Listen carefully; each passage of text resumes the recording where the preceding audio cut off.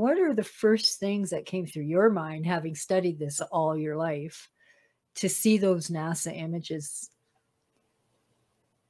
Well, they're profound in one sense, but in another sense, they're prosaic when you look at some of the UFO imagery that's been captured. I want to know how those things work, how they get from A to B to D. And that was one thing that fascinated me about Greer's story. I encountered Steve Greer first as a journalist, spent a couple weeks working on an interview with him. I shadowed him in LA at one of his conferences he puts on from time to time. And I really thought his whole close encounters of the fifth kind thing was the missing piece in ufology. You know, why wait for the government to tell you what's out there?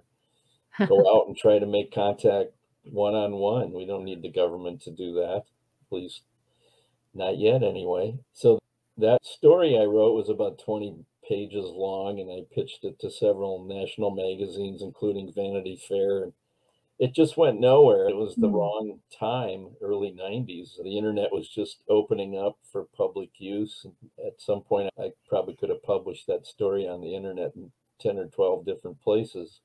Certainly that would be the case today, but back then that was not the case. Yeah. So I told him, I said, I've worked in public relations long enough where I could probably get you more coverage than with just one article that I submitted as wearing the journalist hat.